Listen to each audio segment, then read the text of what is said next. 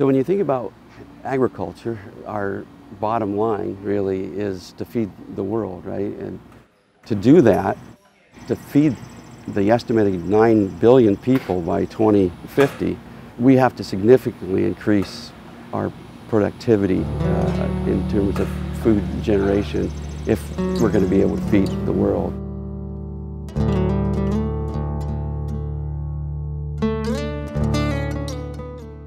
Purdue University has a research facility dedicated to finding better ways to farm by increasing yields and improving efficiency.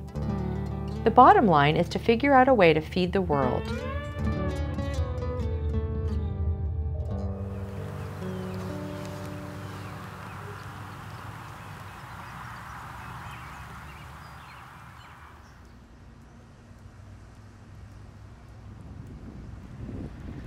We're talking about big data, connected everything, just like our consumer market, our refrigerators, our light bulbs, etc., are all connected today. As the same is true for farm implements, and even the plants themselves will one day be connected, if you will, in some way. Purdue is working to figure out how to handle the vast amounts of data going over the network. Edge computing is one of the answers. When did you start doing this sort of data collection? Oh, we've been doing it for many years, but it's just recently that we've had to do it at this kind of scale. One of the questions that we had, if we're producing that much data, how can we minimize the amount of data we have to transfer over the network, because it's so big that it can take time, right? So we determined that edge computing was required. So at the site where the sensors are generating the data, we do some pre-processing, then take the value data or the data extraction and move it into high performance clusters or whatever. There's too many farmers today that aren't data driven, just like the rest of us. You show me the value kind of empirically, right? Then I'll give it a shot. Purdue's Agronomy Center for Research and Education, known as ACRE, is a 1,408-acre research farm where they're using IoT sensors to test a plant's molecular responses to various factors such as water, fertilization, and soil. Let's call Andy and use the shielded sprayer then. We're Purdue's College of Agriculture's outdoor laboratory. We're more than a farm. We're a farm that's also a research facility. So about half of our resources go to genetics and genomics. That's studying the plants and helping domesticate them and breed them to be more useful for humans. The other half of our resources go to crop production and environmental research. Traditional production agriculture has really accelerated a lot in the last few years with the use of technology. Technology's entered the chemical side of agriculture with fertilizers and pesticides, and now we're kind of entering a new phase where a lot of the technology is going into the genetics of the plants. The IoT sensors at Purdue help researchers create better plants. Some of the sensors even record typical things that a weather station at an airport might measure. These include air temperature, wind speed, and rainfall. The sensors also record the amount of solar energy that the sun delivers, since the sun is the engine of photosynthesis. This part of America was primarily hardwood forest, great hardwood forest. Right here where we're at Purdue University in West Lafayette, we're at the point where the great hardwood forest met the grand prairie that stretched to the west.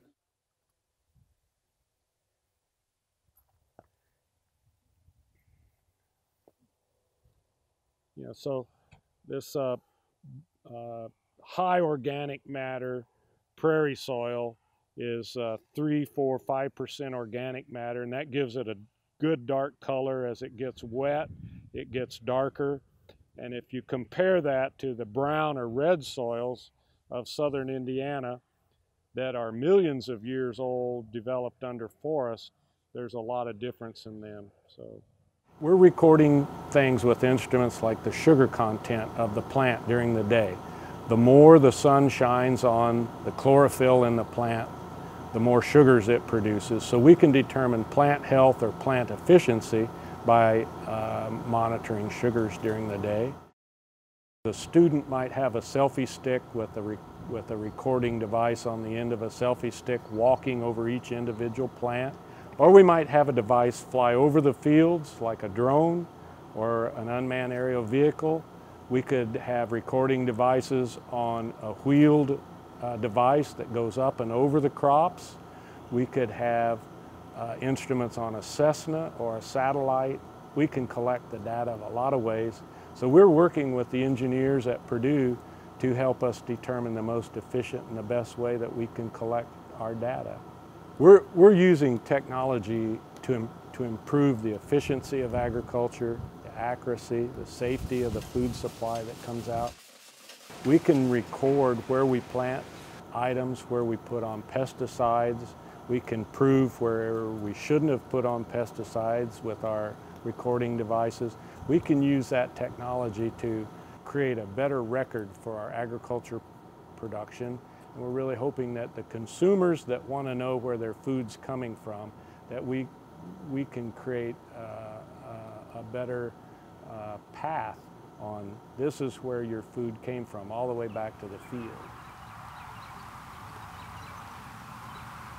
Food tech isn't just being used in labs and test farms, but in actual working farms such as the third-generation Crafton Farms in Tennessee, which is a co-op for Land O'Lakes.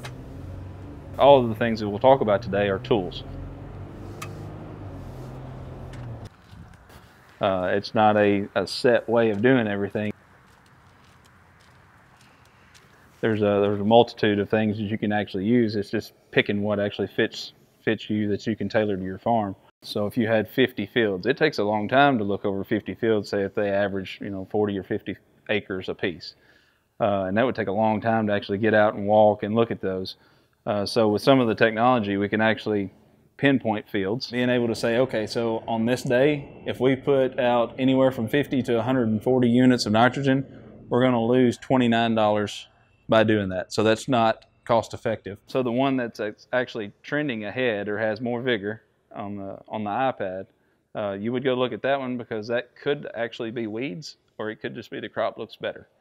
The one that's falling behind could be it needs more nitrogen, it needs more fertility, or it was planted really wet and it's just not growing very well.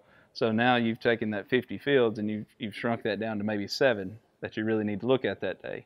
What we're looking at here would be, so there's wheat over in the field on the other side of the shop.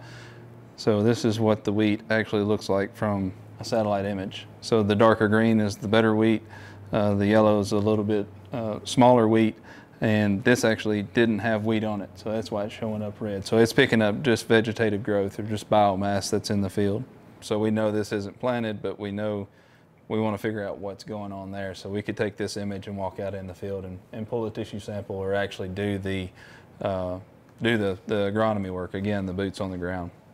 Austin Crafton and his dad, Johnny Crafton, were using traditional farming at their Tennessee farm until Austin convinced his dad to start using satellite imagery to monitor their fields.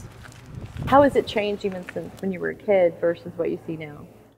I mean, everything, you used to have to hold a steering wheel when I was a kid, and now you just push a button and let go of the steering wheel and it does its own thing, and you just ride and watch. I had to really push it on my dad, but he's getting more and more used to it now than what he was 2 or 3 years ago. Do you see it improving crop yields? Is it having a positive impact? Yeah, I mean, not so much yields as what the cost efficiency is, what we're saving money by using variable rate planting and fertilizing. Farmers have been trying to figure out better ways to grow food for thousands of years. Using technology isn't without controversy, but science and technology will continue to drive food production forward to help feed the world. If we think about corn, a crop that's native to North America, corn for a long time was a wild plant. And then some Indians in Mexico started harvesting it, and they liked it. And for thousands of years, by simple selection, the Native Americans took a crop from Mexico, and by the time Christopher Columbus landed in the Americas, there were hundreds, maybe thousands of different varieties of corn. Then, about 125 years ago, we got into hybridization. We figured out there's more to corn than corn. There's pollen from the tassel, and there's the silks that come out of the ears to accept the pollen, and we created hybrid corn. And double-cross corn really revolutionized the production of corn in America. And then in the last century, we got into GMOs. So that's the fourth level of domestication. And now we're using genetics, and we're identifying genes that are already in the gene pool and trying to utilize them, as well as using modern methods of breeding that aren't as controversial as GMO. But the fact of the matter, every advancement in technology, you hope that universities like Purdue can help sort out the benefits from the disadvantages, and we can continue to advance. So every advancement in technology has consequences.